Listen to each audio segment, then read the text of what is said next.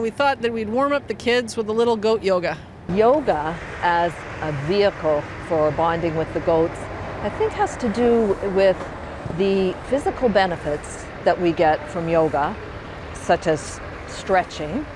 You're able to do that and combine it with this magical little animal. People laugh and they smile and they release stress naturally without even having to think about it.